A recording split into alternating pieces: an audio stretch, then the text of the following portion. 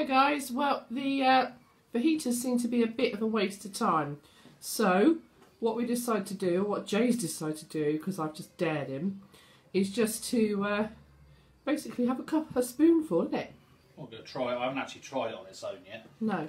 So, hang on. Oh yeah, it's good. Ooh. Spoonful. This is definitely the Crimson Altar sauce, the hottest sauce that Devon Chili Man actually sells, and Jay is going to have a full spoonful of it. Well, to go as far as a full spoonful, you don't I don't think you need a full spoonful. I think you do.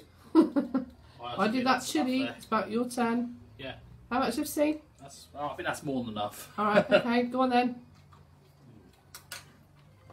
So the first thing you get is licorice, tomato, and it starts to build. Very peppery. Oh, bloody hell! Yeah. Oh, this is a winner. Oh yeah, it's good. It's very good indeed. It's completely cleared my sinuses. And I tell you what, I really do recommend this one. It is really good. The heat doesn't stay there very long. It gives you a good packing punch, but there's plenty of flavour in there as well, isn't there, Katie? Yeah. So yeah, lots of flavour and lots of heat at the end of it. And here it is, guys. Death at the Crimson Altar sauce. Devon Chili Man.